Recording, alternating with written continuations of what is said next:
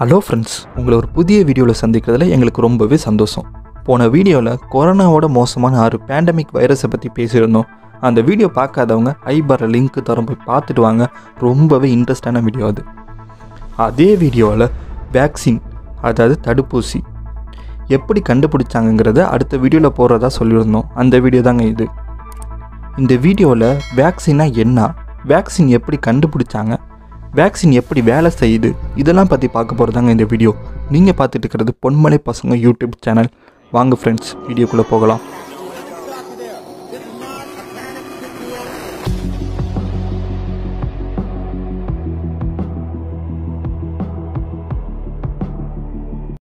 Friends, இந்த சேனலுக்கு நீங்கள் புதுசுனா சப்ஸ்கிரைப் பட்டனை அழுத்திட்டு மறக்காமல் பக்கத்தில் இருக்க பெல் பட்டனையும் அழுத்திடுங்க. அப்போ தான் நாங்கள் போடுற எல்லா வீடியோவும் உடனுக்குடன் உங்களுக்கு நோட்டிஃபிகேஷனாக வரும். வேக்சின் எப்படி கண்டுபிடிச்சாங்கன்னு தெரிஞ்சுக்கிறதுக்கு முன்னாடி வேக்சின்னா என்னன்னு ஃபஸ்ட்டு பார்த்துடலாம். இந்த உலகத்தில் போலியோ, ஸ்மால் பாக்ஸ், காலரா இந்த மாதிரியான வியாதிகள்லாம் இந்த உலகத்தை விட்டு விரட்டி அடித்ததில் அதிக பங்கு இந்த வேக்சினுக்கு தான் உண்டு. நம்மளில் பல பேர் வேக்சின்ங்கிறது வைரஸ் வரவிடாமல் தடுக்கக்கூடிய மருந்துன்னு நினச்சிட்ருக்கோம். ஆனால் உண்மை என்னென்னா, வேக்சின்ங்கிறது நமக்கு எந்த வியாதி வரக்கூடாதுன்னு அந்த வேக்சின் போடுறாங்களோ அதே வியாதியோட வீரியம் கம்மியானது இல்லை இறந்து போன வைரஸ் இல்லைனா டிசீஸ் தான் அந்த வேக்சின்குள்ளே இருக்கும். எக்ஸாம்பிளுக்கு ஸ்மால் பாக்ஸுக்கு நீங்கள் தடுப்பூசி எடுத்துக்கிறீங்கன்னா அந்த தடுப்பூசியில் ஸ்மால் பாக்ஸ் வைரஸோட வீரியம் கம்மியான இல்லை இறந்து போன வைரஸ் தான் அந்த தடுப்பூசிக்குள்ளே இருக்கும். நீங்கள் நினைக்கலாம், வைரஸே நம்ம உடம்புல செலுத்துகிறாங்களே, நம்ம உடம்புக்கு இதனால் பாதிப்பு வராதான்னு. கண்டிப்பாக வராது. ஏன்னா வீக்கான இல்லை வீரியம் கம்மியான வியாதியை தான் நம்ம உடம்புக்குள்ளே இன்ஜெக்ட் பண்ணுறாங்க. இது வீரியம் கம்மியாக இருக்கிறதுனால நம்ம உடம்புல உள்ள எதிர்ப்பு சக்தியை இது ஈஸியாக தோக்கடிச்சிடும். அது தோக்கடிக்கிறது மட்டும் இல்லாமல் அந்த வைரஸ் பற்றின எல்லா தகவலையும் நம்ம டிஎன்ஏயில் போய் ஸ்டோர் ஆகிரும். அடுத்த தடவை இயற்கையான முறையிலே நம்ம உடம்புக்குள்ளே அந்த வைரஸ் வந்தாலும் அது வீரியம் அதிகமாகவே இருந்தாலும் கூட நம்ம டிஎன்ஏயில் ஸ்டோர் ஆகியிருக்க இன்ஃபர்மேஷன் அந்த வைரஸை எப்படி அணுகணும், எப்படி அழிக்கணும்னு தெரிஞ்சு வச்சுக்கிட்டு நம்ம உடம்புல இருக்கக்கூடிய எதிர்ப்பு சக்தி மூலியமாக ஈஸியாக அந்த வைரஸை அழிச்சிரும். உங்களுக்கெல்லாம் ஒரு கேள்வி தோணலாம், நம்மளோட நோய் எதிர்ப்பு சக்தி தான் அந்த வைரஸை அழிச்சிடும்னு சொல்லிட்டு, அப்போ எதுக்கு அந்த வேக்சின்குள்ளே இருக்க வைரஸை நம்ம இன்ஜெக்ட் பண்ணிக்கணும்னு? நம்ம உடம்புல இயற்கையாக ஒரு வியாதி வந்துச்சுன்னா நம்ம உடம்புல உள்ள எதிர்ப்பு சக்தியோ இல்லை வெள்ளை அணுக்களோ அந்த வைரஸை எப்படி அணுகணும், எப்படி அதை அழிக்கணும்னு தெரிஞ்சுக்க சில கால நேரங்கள் தேவைப்படும். அதுக்குள்ளே அந்த வைரஸ் நம்ம உடம்புக்குள்ளே உள்ள சில பார்ட்ஸை டேமேஜ் பண்ணலாம். அதில் சில பேர் இறந்து போகிற சூழ்நிலையும் வருது. அதனால தான் அதுக்கு முன்னாடியே அந்த வைரஸோட வீரியம் கம்மியானது இல்லை இறந்து போன வைரஸை நம்ம உடம்புக்குள்ளே செலுத்துகிறாங்க. அப்படி செலுத்துறதுனால நம்ம உடம்புக்கு அந்த வைரஸ் பரிச்சயமான வைரஸாக ஆயிரும்.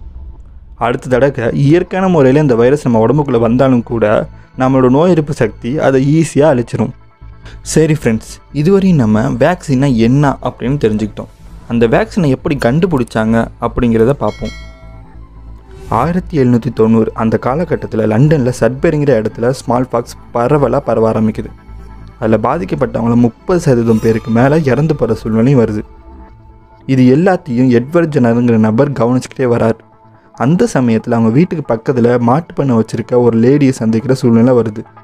2 பேரும் யதார்த்தமாக பேசிகிட்டு இருக்கும்போது அந்த லேடி எட்வர்ட் ஜெனர்கிட்ட ஒரு விஷயத்த சொல்கிறாங்க.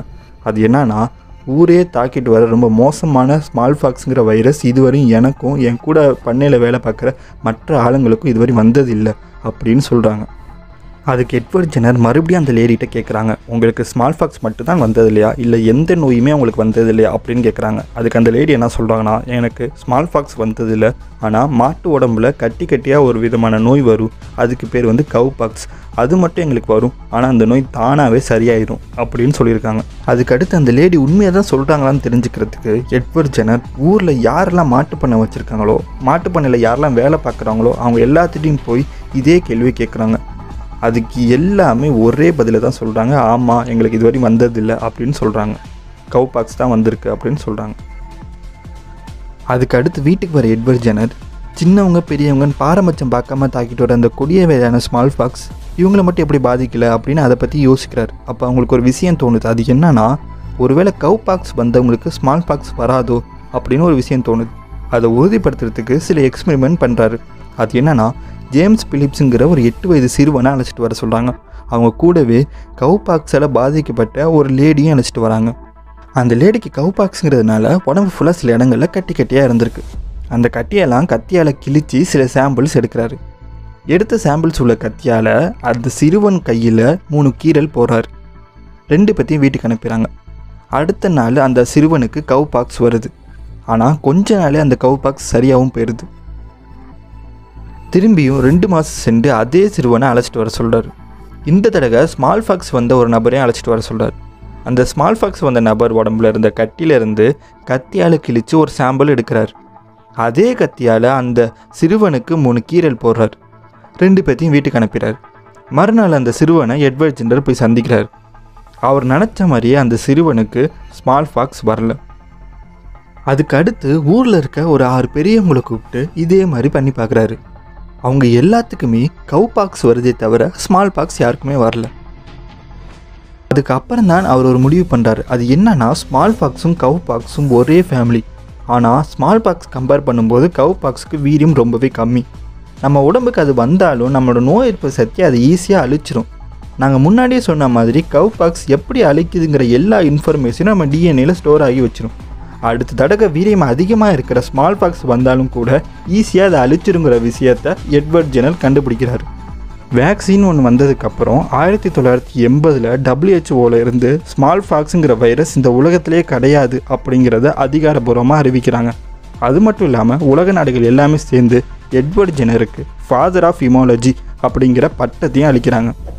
சரி ஃப்ரெண்ட்ஸ், இந்த வீடியோட முடிவுக்கு வந்துட்டோம். இந்த வீடியோ உங்களுக்கு ஏதோ ஒரு வகையில் ஒரு யூஸ்ஃபுல்லாக இருந்திருக்கும் அப்படிங்கிறத நான் நம்புகிறோம்.